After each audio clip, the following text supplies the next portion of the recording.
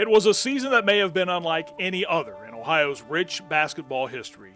The 88th year of Bobcats basketball in 1994-95 brought with it high expectations, and much like a busy elevator in a crowded hotel, the season had more than its share of ups and downs. The reason for optimism stemmed from a run to the NCAA tournament at the end of the 1993-94 season, and the return of virtually every key performer that had helped the Cats go dancing the prior March. The biggest returnee being the player nicknamed the Shack of the MAC, power forward Gary Trent. Trent would go on to win Mid-American Conference Player of the Year in all three of his years in Athens, and was the 11th player picked in the 1995 NBA Draft. His retired uniform number 20 hangs high above the Convocation Center floor. In a campaign that would ultimately total 24 wins, the highlight of that season came right at the outset, as the Bobcats made the college basketball world sit up and take notice of what was happening in Athens by storming their way to the prestigious preseason NIT title. Ohio head coach Larry Hunter knew his team was primed for a big run in that season, and the campaign would start off with a game that every Bobcats fan was looking forward to: the preseason NIT opener in Columbus with Ohio State.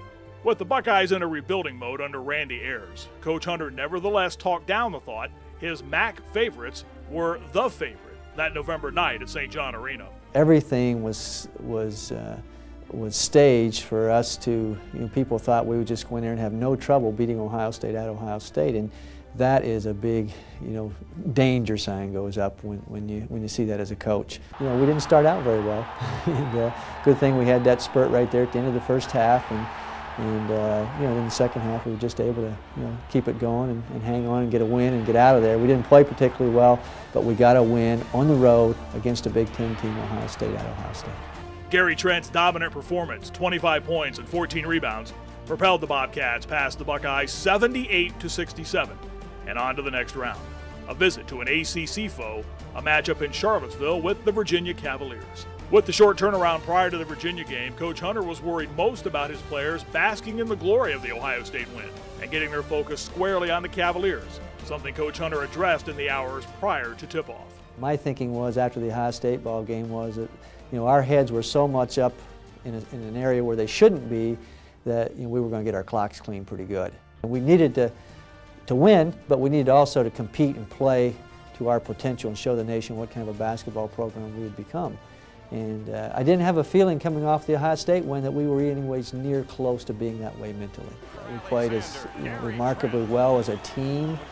We had people come off the bench and pick us up in situations and make key baskets. We handled their great pressure.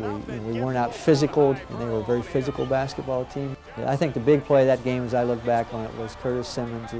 Curtis Simmons hit a big basket for us.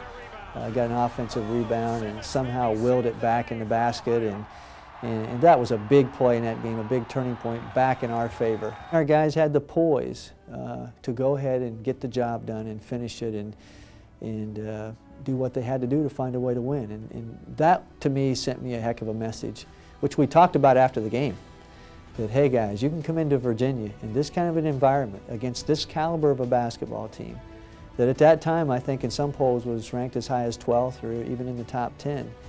You're good enough to play with about anybody in the country. Ohio would lead by as many as 21 points on its way to a 94-83 win, a victory that would not only send the Cats to Madison Square Garden, but also into the AP's top 25. Up next for the Bobcats would be an NIT semifinal date with George Washington, but just getting to that game proved to be a bit difficult for the Bobcats. Remember those ups and downs mentioned earlier? Well, Ohio would have a serious case of those just trying to leave the Garden the day prior to the semis. If there is anything less appealing than getting stuck in an elevator with 13 basketball players who haven't showered after practice, this reporter is not aware of what it is. After practicing for the NIT on Tuesday, the Ohio Bobcats got into a freight elevator to leave the gym, and not noticing the weight limit on the door, the elevator got stuck for an hour.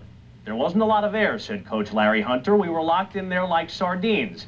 The ordeal finally ended when 6 players climbed out of a hatch in the ceiling and rode the elevator to safety. After getting off the elevator, the Bobcats were more than ready to deal with George Washington in the semis. 4 players scored in double figures, including a 14-point, 13-rebound effort from Curtis Simmons in the 82-76 win. Up next, the chance to hang a banner for Coach Hunter's team.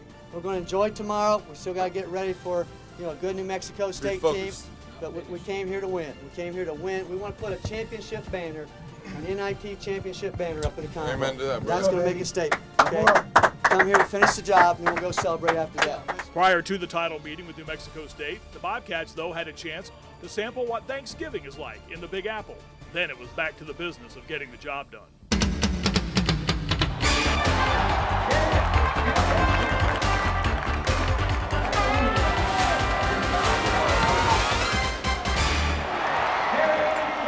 In big-time games, big-time players step up, and Ohio had one.